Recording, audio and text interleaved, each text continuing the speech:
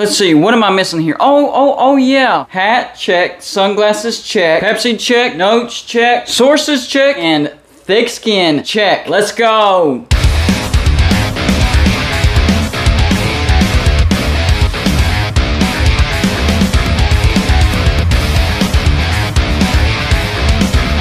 Welcome back to Going Uploaded, everybody, and all we do here is college football. So if you're a college football fan, go ahead and hit the like and subscribe button. And as always, feel free to send gear to represent you and your team. Look around. That's what my background is made of. So if you want to be a permanent part of Going Uploaded and my background, send gear to represent yourself and your team to P.O. Box 360, Liberty, South Carolina 29657.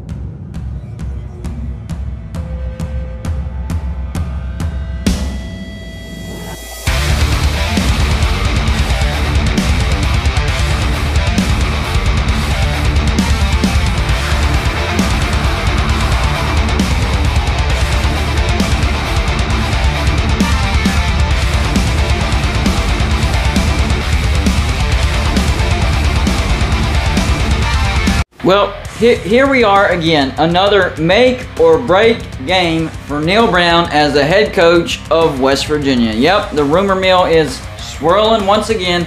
The last time a make or break game was labeled was at Virginia Tech, and of course we did go on the road and beat a bad Virginia Tech, but this time it's a bigger challenge, much bigger challenge. At least it's not on the road, but mighty Baylor comes into Morgantown to take on the West Virginia Mountaineers.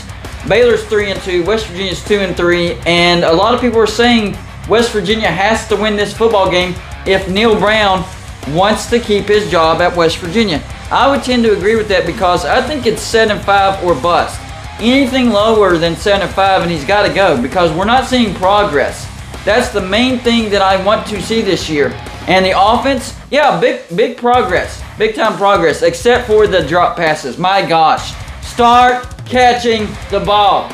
Now, for the defense, they've actually taken a step back. So I don't know what to say about that because the defense has kept us in football games over the past 3 years that we had absolutely no business being. Now they've taken a big step back and our offense is good. So when are we going to put it together? All right, let's talk about this game. Baylor at West Virginia. Like I said, Baylor 3-2, West Virginia 2-3. Baylor, they've beaten FCS Albany. They beat Texas State, and they beat Iowa State on the road. So that's a decent win. Their two losses on the road to number 21 BYU and number 9 Oklahoma State at home. So they haven't lost to any bad teams. Now, for West Virginia, they lost at then number ranked 17 Pitt, Kansas at home, and then at Texas. So maybe the road loss to Pitt is the worst loss we have because Pitt's not that great. But it was what we saw in that last game on the road to Texas, a pretty much a blowout loss to Texas. And it was because the first half, West Virginia did make adjustments, and we actually won the second half 13-10. But still, it was not impressive at all. I thought we were going to lose the game, but I thought it was going to be much closer than that. So I didn't like what I saw in that game. The offenses are pretty similar. Baylor's averaging 37.4 points per game, which is 26th. And West Virginia's averaging 38.2 points per game, which is 29th.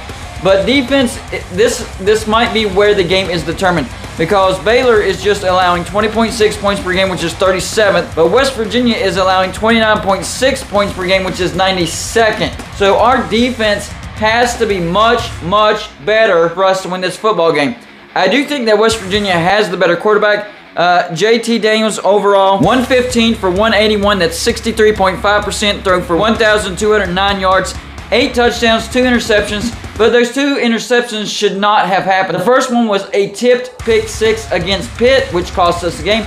And the second one was a pick 6, but in overtime against Kansas, which cost us the game. Now, Blake Shapen, the quarterback for Baylor, is 97 for 140. That's 69.3%, but hasn't thrown it nearly as many times as JT Daniels. He's thrown for 1,118 yards, 9 touchdowns, and 3 interceptions. Now, for Baylor, they average 298 passing yards a game.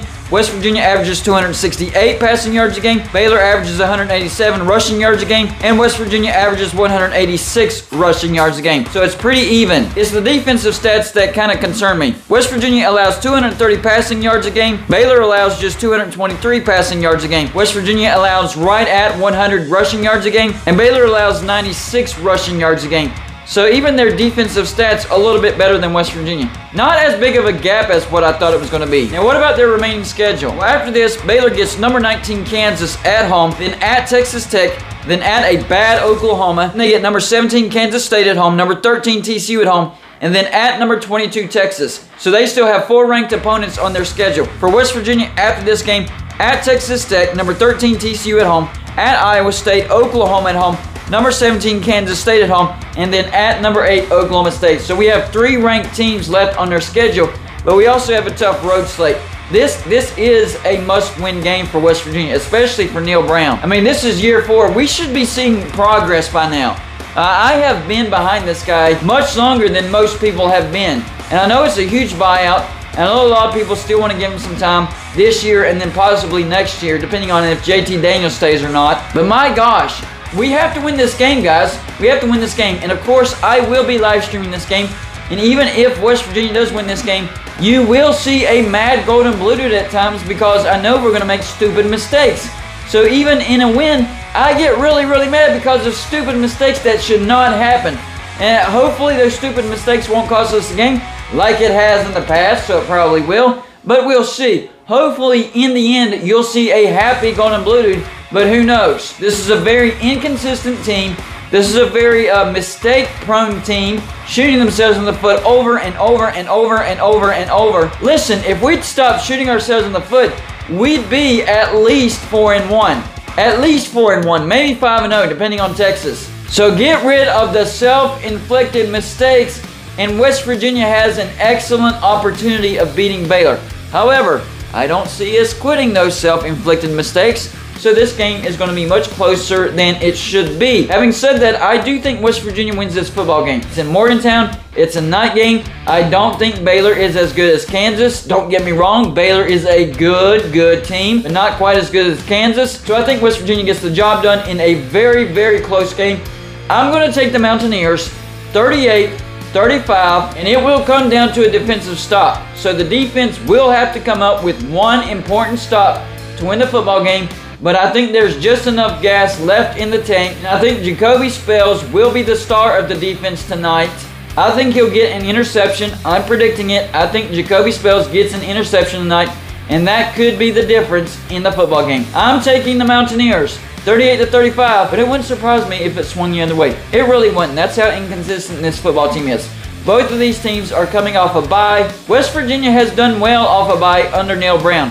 So hopefully this is the turnaround, or at least the start of the turnaround for this season. Maybe we can salvage this season going 7-5. I mean, to go 8-4, we can only afford 1 loss, and I just don't see that happening. Not with this remaining schedule. So 2 losses, that's doable, but we have to win tonight for that to happen. That's the bottom line. Y'all let me know in the comment section. Number 1, do you think West Virginia wins? And number 2, if West Virginia doesn't win, do you think it's game over for Neal Brown in Morgantown? That's all I got for this show. Like and subscribe if you haven't already, and I'll see you on the next show.